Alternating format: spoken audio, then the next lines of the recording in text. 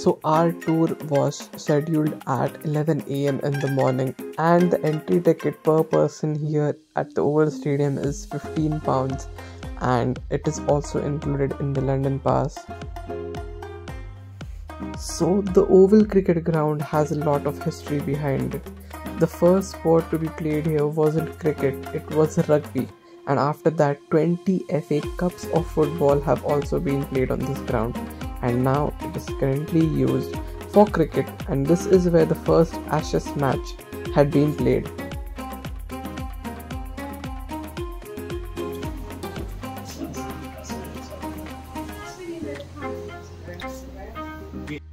So the first stop of the tour was the wall on which the players who have hit centuries and bowled fifers at the Oval were written down.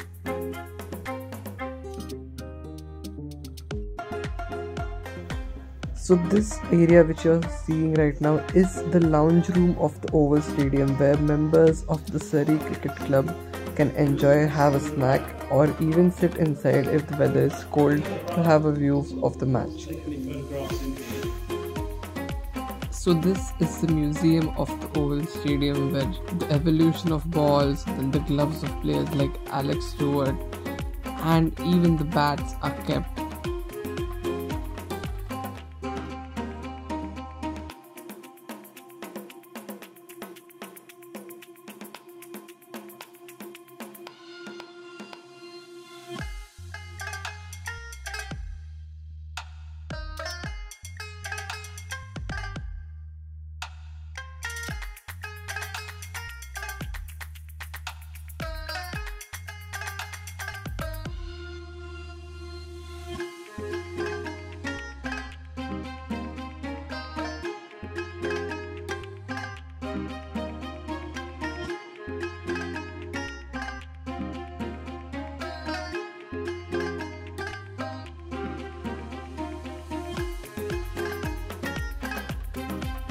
So the doors which you can see are named after Sir Don Bradman.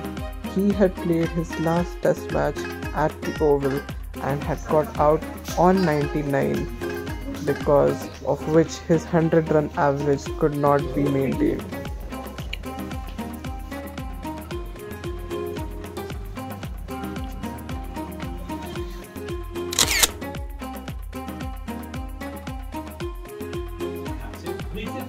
So this is the visitors dressing room, where the away team sits when they are here on tour at the Oval, and you can see the names of players written on the walls, as they have written the names and signature when they have come here and played over here.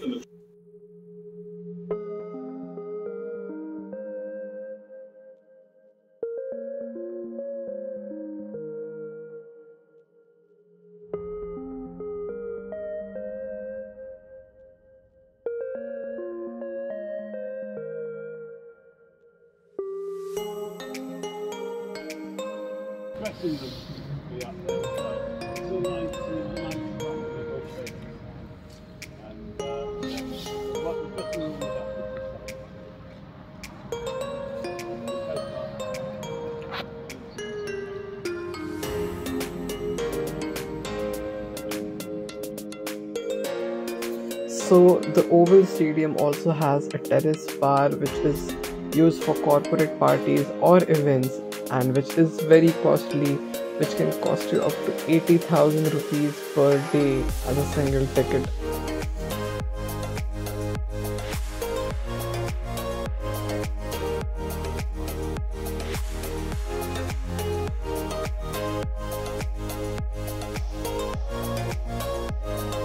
So this is the commentary box of the Oval Stadium.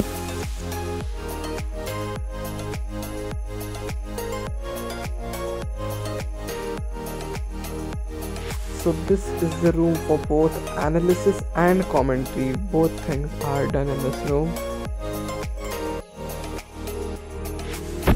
And this is the press room, which has up to 70 seats, and press from all over the world come here to take photos, write journals and articles, and they have lots of space for them.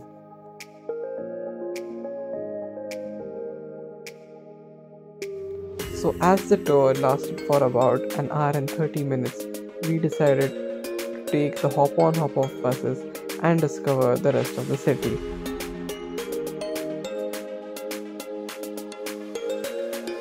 So the ticket for each person on the hop on hop off bus is £32, and the ticket lasts for the whole day, and the buses service till 6:30 p.m. and after that your ticket won't be valid.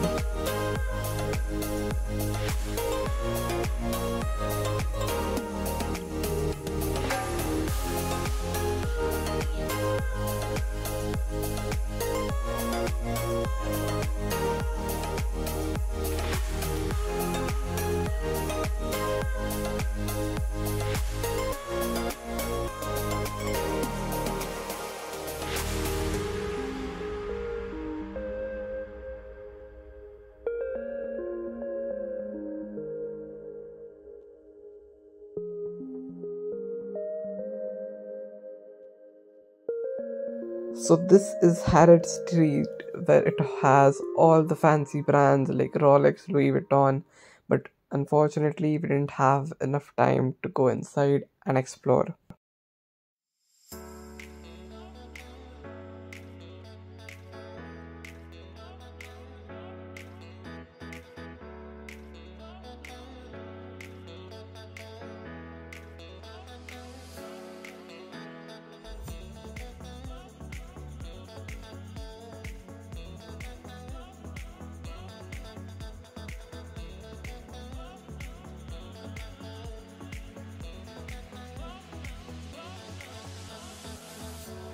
So after discovering some places from the bus, we decided to get off at the Kensington Palace, which is temporarily closed until the King's coronation, but it is a beautiful walk connecting to the Hyde Park and its beautiful pond.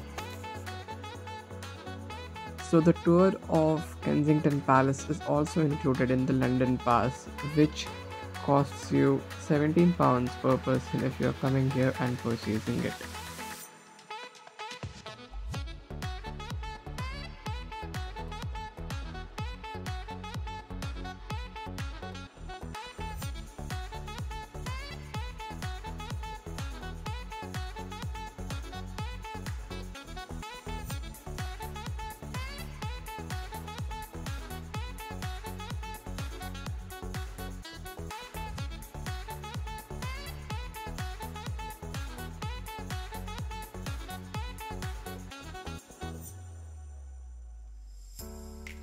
So the swans in the pond are very playful and they even come near you if you show your hand or call them.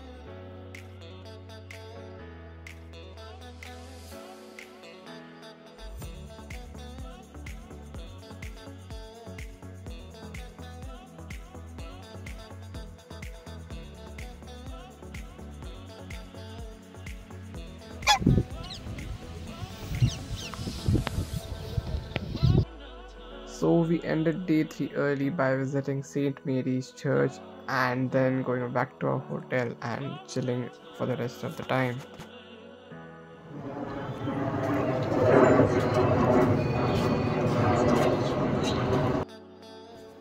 So we started our day 4 by coming at this market, and there are all types of stalls from all different types of countries. Like you have the rare vegetables, the different types of cheese and all of that, and it is a great place if you have a lot of time to spend.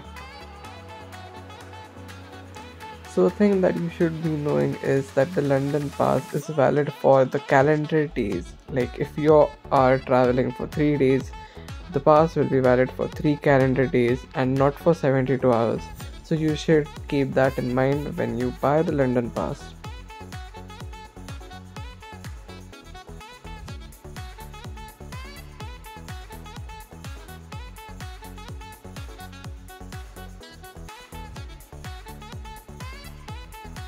So this is the Shakespeare Globe Museum, which is also included in the London Pass, and the ticket for it is £23 per person, but we didn't have enough time to go inside and take the tour, so we just decided to go and check out the Tate Modern Art Museum.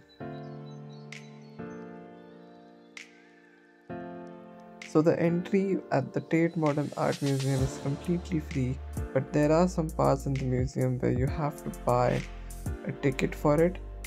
But there are 2 floors which are completely free and they are big enough. And the museum may seem boring to some people which aren't much interested in art, as it is totally different.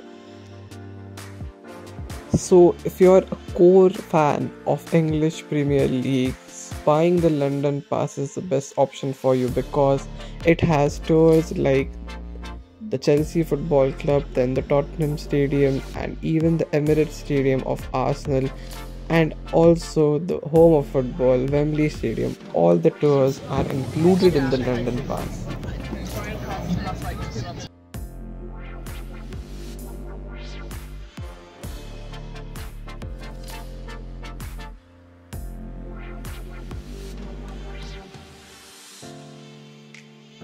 So this in front of me is St. Paul's Cathedral, which is also included in the London Pass, and the entry ticket for it is £20 per person, and it is actually very beautiful from the inside too, and also from the outside.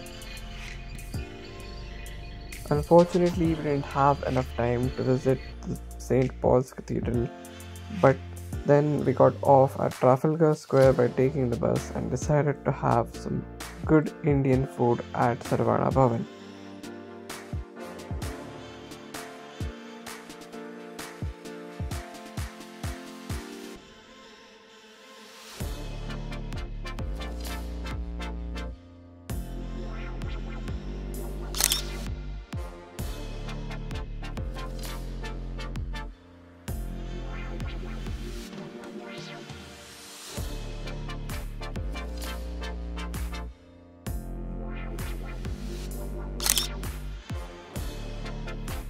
So now it was time to go home, as our train was at 4:30 p.m. and it was a great trip. And the arc which you can see is the Wembley Arc on top over there.